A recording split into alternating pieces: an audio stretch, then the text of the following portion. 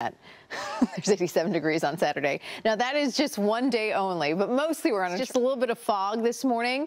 I don't really expect to see a whole lot of fog, but the opportunity is there. And then we get right into, it looks like the next couple days, those beaches around 74 degrees, the mountains 72, 86 in the high deserts, and the 98 degrees in our low desert spots. John Ward, and then we're going to see those temperatures get down to the 70s by the time we're heading into your Friday, 78 degrees, along with your Saturday. It looks like we'll be around 78 as well. Inland areas could warm up. We have upper level clouds being supported by, it looks like, a tropical storm system. It was a hurricane. That was Hurricane Christy, the remnants of it, but it is funneling a lot of clouds by Sunday for Southern California, Saturday, Sunday, and it will add in just a little bit more overcast in some of these areas. Pressure wants to make its way back into our forecast. There are a couple stacked over into the Gulf of Alaska right now, one big one after another.